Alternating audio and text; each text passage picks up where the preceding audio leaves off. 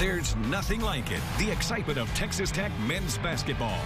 This is KMAC Red Raider Nation's Countdown to Tip-Off. Hey there, welcome back to Countdown to Tip-Off. Okay, I don't know any of the big words that Collier said when he previewed this like 3 segments ago. So I'm just going to say, let's crash the boards. I'm hungry. He was talking about biscuits. I love rebounding. Okay, so we talked about there's a lot of good scores in this game. So with that being said, over under 2.5 20-point scorers total.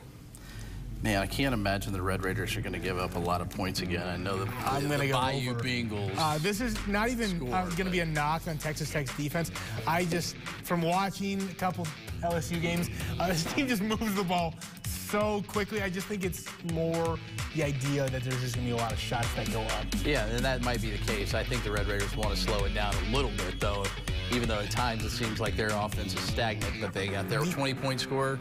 LSU has their 20-point score, so I think 2, but not 3. The issue with that is that kind of three-quarters court press that LSU does, and it's designed to speed you up. It steals the ball, but it also gives them a lot of. I'm going to contradict myself probably coming up here momentarily. Okay, so speaking of that, we talked about steals. LSU, pretty good at that. They steal the ball just under 10 times a game.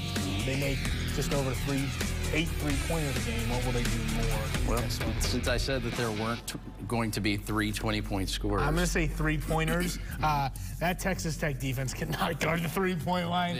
And so LSU's going to get a lot of really good looks. I think they're going to hit a lot of those looks. I will go the other route. I will say that eventually the Red Raiders got to get that perimeter defense, right? It's been decent in non-Big 12 games, and last time I checked, this is a non-Big 12 game. So I'll go with the steals for LSU, which isn't necessarily a good thing for the Red Raiders either. Yeah, the only thing would be Tech would need to break its current trend of not turning the ball over a lot. Okay, let's go with a headline. All right, a headline.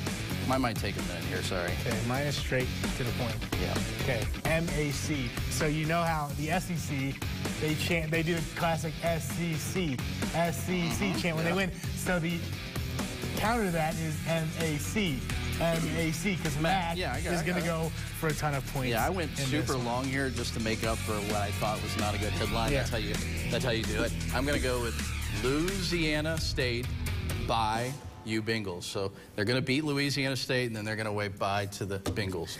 Yeah. By you. Louisiana State. No? It's a long one. I know. I was just going to go Louisiana State, but then I just It's better than I thought it was going to be, honestly. Thank you. I appreciate that. Happy belated birthday, by the way. It was his birthday yesterday. Thank you. I feel old. All right. Let's look at the rest of the matchups here in the Big 12. Collier doesn't want to talk about age. Nope. I was about to say I have nothing to say about that. All right. At 11 o'clock, 9th-ranked Alabama visits number 24 Oklahoma. Kansas State hosts Texas A&M. 2 o'clock, or two other 1 o'clock games, rather, along with this Texas Tech LSU matchup. TCU visiting number 11 for now, Missouri.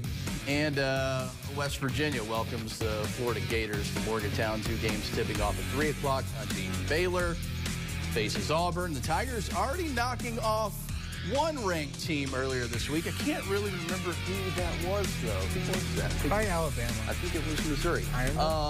Yeah, it was definitely Missouri. And Arkansas takes on Oklahoma State. Final 2 games are at 5.